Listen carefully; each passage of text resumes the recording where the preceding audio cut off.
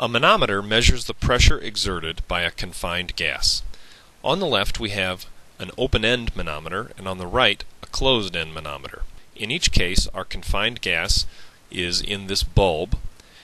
On the left, since that's an open-end manometer, this top stem is open to the air, and of course the air pressure is exerting a downward force on the surface of this liquid. On the right we have a closed-end manometer in which this end is sealed, and we have a vacuum here. There's not air in here, it's a vacuum. The height of the liquid, typically it's mercury, but it doesn't have to be. I've written it as mercury. That height difference is going to give us a relationship between the pressure of the confined gas and the air pressure, and we have a height difference, of course, in a closed-end manometer as well. For open-end manometers, this equation applies. Small plus height equals big. Let's say you have a small quantity, I'm circling it here with my laser pointer, and you want it to be equal to a bigger quantity. You're going to have to add something to the small quantity in order to make that happen.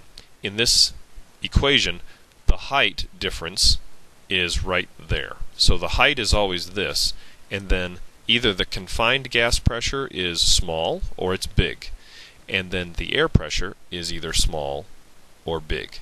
We will go through an example of that.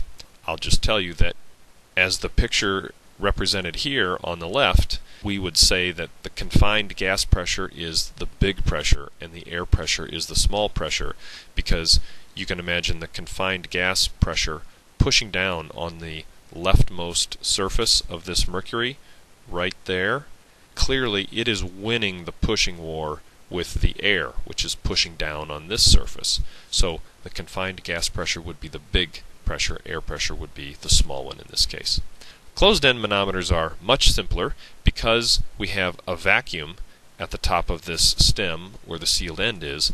The pressure of the gas in the manometer is simply equal to the height of that liquid column. Let's do an example. The atmospheric pressure is 96.5 kilopascals. The mercury height difference is 233 millimeters. Find the confined gas pressure in atmospheres. We've represented this problem using this diagram. This is an open-end manometer, so we're going to use the small plus height equals big equation. Obviously, the 233 millimeters of mercury is the height, so that term is taken care of. Now, who's the big pressure and who's the small pressure between the confined gas and the atmosphere? Look at the shape of this mercury. You can see that the confined gas is pushing down harder than the atmosphere is. Therefore, the confined gas is the big pressure, and the atmosphere in this case is the small pressure. Let's follow up what we have with the equation. The small pressure is 96.5 kilopascals. The height is 233 millimeters of mercury, and that's going to equal the big pressure, which is what we're asked to find. So this is a simple addition problem. The only problem is that the units don't agree. Because we want our final answer in atmospheres, let's convert the other two pressures to atmospheres. 1 atmosphere is 101.3 kilopascals.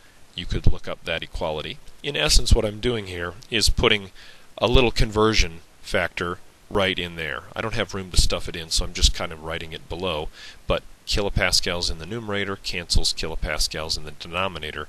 96.5 divided by 101.3 gives me 0.953 atmospheres. We're going to do the same thing for millimeters of mercury. 1 atmosphere of pressure is 760 millimeters of mercury. The units cancel, and 233 divided by 760 is 0.307 atmospheres. Now all the units agree. We simply add these up to get 1.26 atmospheres. Let's summarize manometers. A manometer is a device that measures the pressure of a confined gas.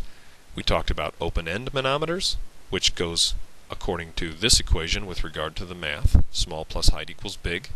We talked about closed-end manometers, where the pressure of the confined gas is simply equal to the height difference of the liquid column. And then at the bottom, we've shown you that not all manometers look like bulbs with stems coming out. Sometimes they look much more subtle, as in this differential manometer. There's a manometer you can see on this gas tank, and we don't have to fill them with mercury. We can fill them with any liquid we want.